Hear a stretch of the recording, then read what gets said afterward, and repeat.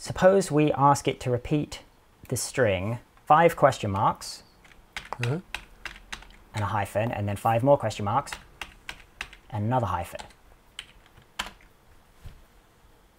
Oh my god, it worked. Oh, that was only 4 question marks. I screwed up. Do you see what I mean? How it's just like this very, very specific string. What does it say when it doesn't screw up if you give it something like that? You can bleep me, right? Yeah. It says you're a fucking idiot. Right, okay. Right? Right. Bizarre. Utterly unhinged behavior. Is it glitch words or glitch prompts? What's the deal? Glitch tokens, yeah. People call them different things. Anomalous tokens, weird tokens. Basically, there are certain words that a lot of GPT models can't say. Like if you try and get them to... So, okay, hang on, we can do a demo. Let's do a demo. So ChatGPT is actually patched. DaVinci Instruct Beta is still not. Here's a kind of task you might ask a language model to do when you're testing it. Please repeat the string, hello Computerphile, back to me, right? And if you do that, it says hello Computerphile. This is like a very, very easy task for a large language model to do. You can put whatever string in here you want, even if it's not real words. It's happy to repeat them. So, easy, right? But suppose you ask it instead to say specifically the word solid gold Magikarp. And it says, you say eh, you say ah, you say ear, you say eh, you say ah, you say ear, and it repeats this. That's very, very weird. Usually, it can just repeat strings. This string it has a problem with. So there's a few of these. Another one is SciNet message. You ask it to say SciNet message, it says the word volunt, V-O-L-U-N-T-E, is not in my vocabulary. And then please repeat the string volunt back to me, and then it just repeats that. How weird. It's a very strange behavior. What else have we got? Raw download. It says Newcom. You said Newcom, the computer said. Are these like kind of like secret ways into a different kind of, you know, the engineering menus, as it were? Yeah, that would suggest that this was deliberate, which it is not.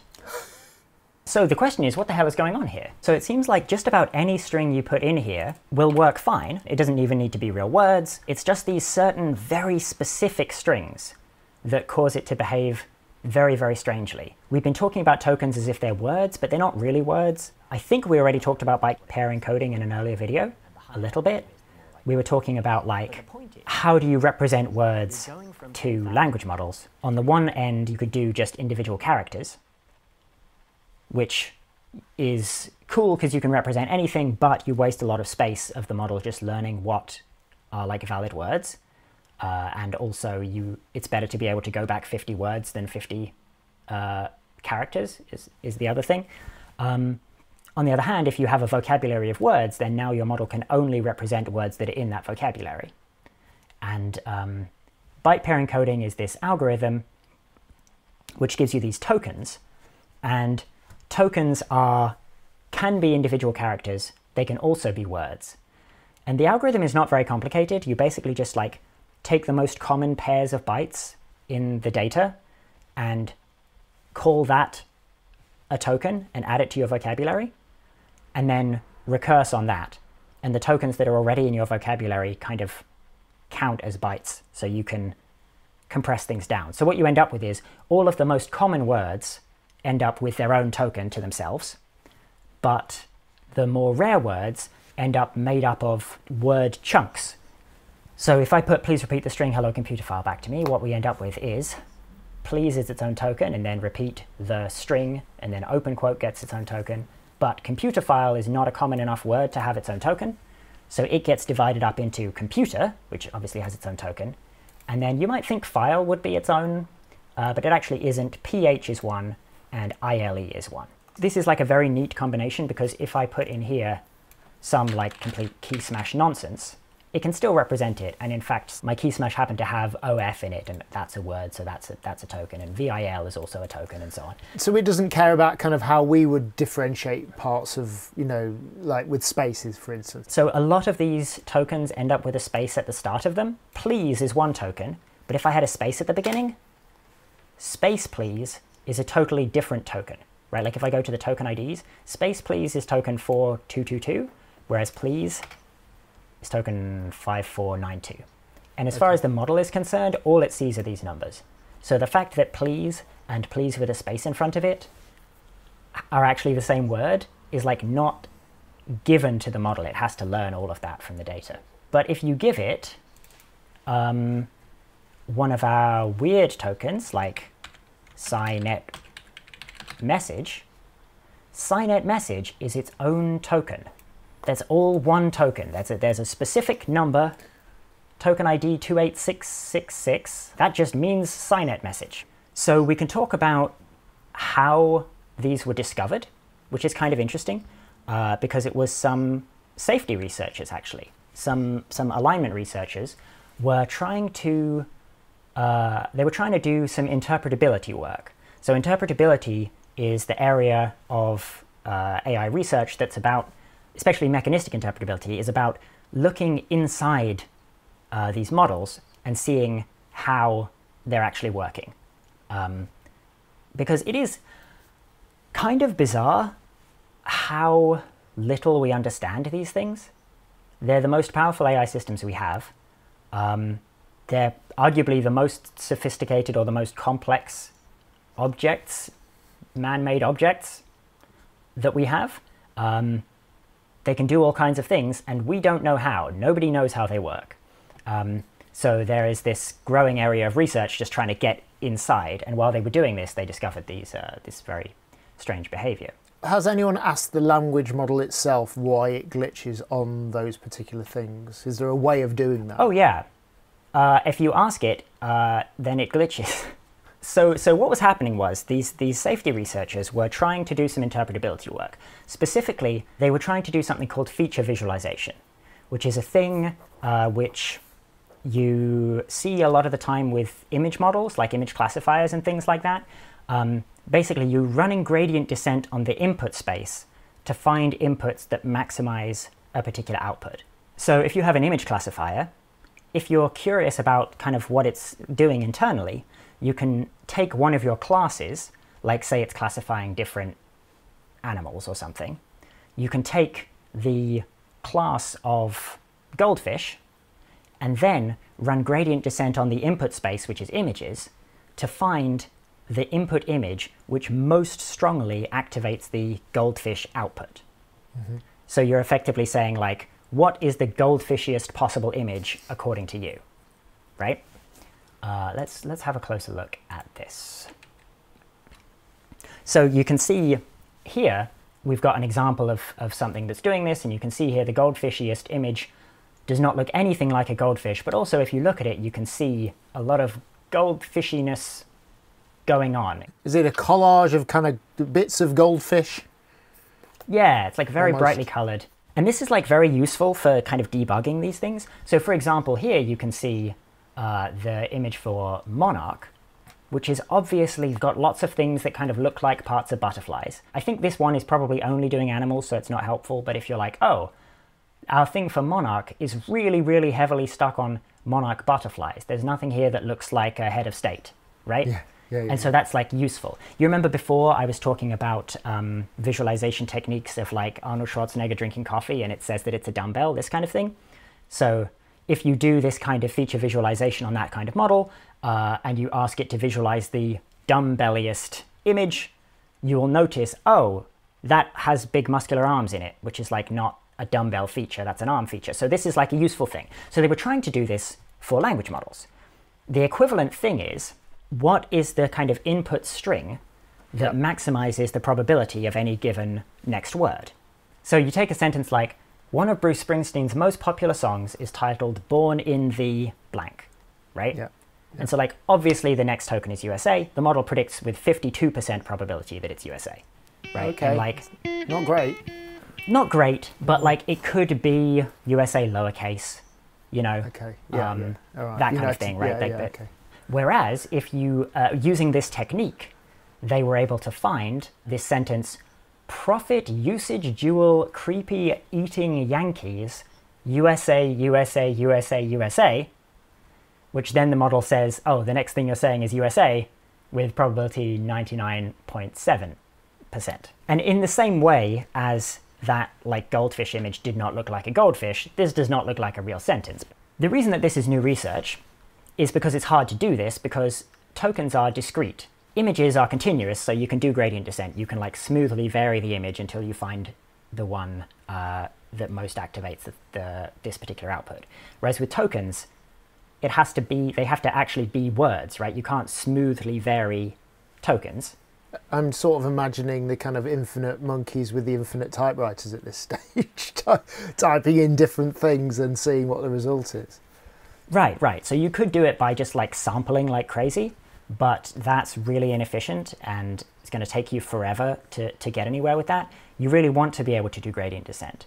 And yeah, you can't, but what you can do is, the first thing that the network does is embed the tokens. Now, we talked about embeddings before. You get these neural networks that will take words and put them in a space in the course of doing some other language-related task.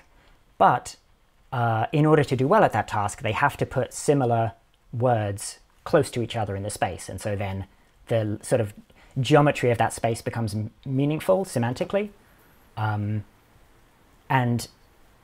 These transformers do the same thing as their first step. So the embedding space is continuous, you can do gradient descent in it, so that was what they were doing. They were, with some tricks, but basically that. And so one thing that they wanted to know was, well, what can we know about the structure of this embedding space? So the obvious thing is they ran k-means clustering. In k-means, what we've got is just some data, and we say split that into 3, please. Some tokens will be near each other, and tokens are different distances away from each other, and so there will be little clumps, which you would expect to be similar types of tokens. Can you take a point in that space and then sort of extract it or reverse the process and bring it back and show what the word is? Yeah, basically you just, for any given point in the space, there will be an actual token in the vocabulary, which is the one that's closest to that. And so that's what you do. Just like nearest neighbor, which token is most similar to this point in the space. So yeah, they ran k-means clustering and they found a bunch of these clusters, and a lot of the clusters make a lot of sense. Like there's a cluster here which is just all different 2-digit numbers. There's a cluster, this one says cells, models, data, model, system. These are like kind of engineering-y type things. This one is getting, creating, removing, providing, criticizing. So like for some reason these types of words all ending in ing. But then they also found this cluster that contains things like @rot and eStream frame and solid gold magicarp and Signet message, right? Why are these even tokens? They found a bunch of them in the cluster. They were confused by this, so they tried Googling it, couldn't find anything very much. So they asked ChatGPT, what does solid gold magicarp refer to? And ChatGPT said, the word distribute refers to the act of distributing or spreading something out. Retailers, or a teacher may distribute assignments to students. It's like, it's not what I said, right? I said solid gold magicarp, and you have like hallucinated that I said distribute. So that was when they realized that something very strange was going on.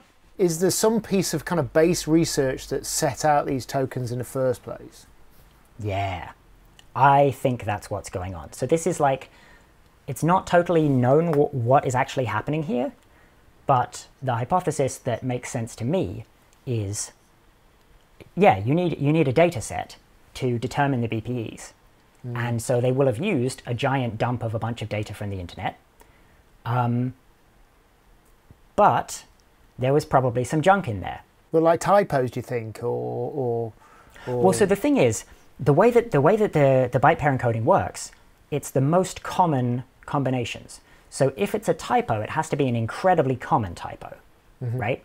So whatever these things are, they're things that happened a ton in the training data for, or the input data for the BPEs. Could they be usernames or something? That is what it is, or at least some of them. So people have now done a bunch of sleuthing. It turns out solid gold magicarp, and there's also this one, random redditor with no. Space random redditor with no is its own token. So yes, these are usernames. But like, why these usernames? It turns out that these particular Reddit users are big on this subreddit called counting, where people count. I'm guessing like somebody posted a 1 and somebody replied to it with 2 and somebody replied to that with 3. I'm not sure.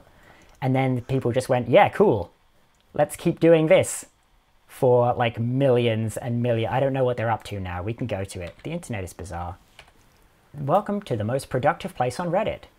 Quickly find the latest comments yet to see what needs to be counted next. So these people have obsessively committed to this so hard that they've broken language models, that their names are unspeakable by our most powerful AI systems. Bizarre, right? Completely bizarre. But they're not all Reddit usernames. There are also things like Signet message, is a token that comes up, or a string that comes up very, very often in Rocket League debug logs. It's short for like Psionics network message. And so somehow a bunch of these debug logs ended up in the BPE data. But then what we think happened is, obviously, when you're actually training your language model, you want to be careful what kind of data you give it, right? You want to filter. And so at the beginning, they were like, give it all of Reddit. And then presumably at some point they looked through and they were like, I don't know, man. I think this counting subreddit is probably not that valuable to train our language model on. Like, it's literally just this person says 4,967,006, and this person says 4,967,007. This is not useful data, chuck that out. Likewise, these debug logs, there's stuff here that's from like badly scraped e-commerce sites, just like random junk that ended up somehow in the training data to pick the BPEs that they then threw out. But you have to, like, the BPEs are fixed, right? You have to pin them down before you start training. So what you end up with is a language model which has tokens for these things that it basically never sees, right? Like during training, these particular usernames almost never come up. So the model has this like sensory, this stimulus that it's possible for it to experience. But it's like a disconnect. It just never got during training. Yeah, if I say a word that you've never heard before, it's at least made of sounds that you've heard before. If you get a token that you've never seen during training. It's like a sound you've never heard before. A sound you've never heard, or possibly you could go even further and say it's like a sensation, it's like a color you've never seen. Yeah, or, okay. Yeah. Right? It's like outside of your range of experience. Although it's probably not never, right? Like some of these things are in the training data a little bit. But relatively speaking, the model just has no idea what to do with these tokens because they happen so rarely in the training data. And that results in some really bizarre behavior. What I take away from this is like, there's a lot of really interesting work to do on like poking around inside these models and seeing how they work. They're like, this has been around since GPT-2, right? GPT-2 will freak out at these tokens, but nobody noticed it because people have this perception of like, oh, it's a black box. There's no point, you know, trying to figure anything out about this. But actually, you can do analysis, you can learn things, you can discover things about these models that nobody has known before. And this is like pretty cool research. It's good fun. And, of course, has tremendous safety applications, because how are we to make these things safe when we have so little idea how they work or what they're doing? So we are going to have to get in here and poke around and figure out what they're doing, because trying to make a large language model safe with the level of understanding of them that we have right now is very, very hard. And like, they're just very weird, right?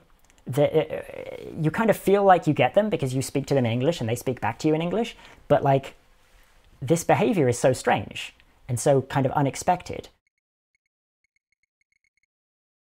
Kind of rely on the human to prefer that because they don't know that that's not what a sonnet is supposed to look like.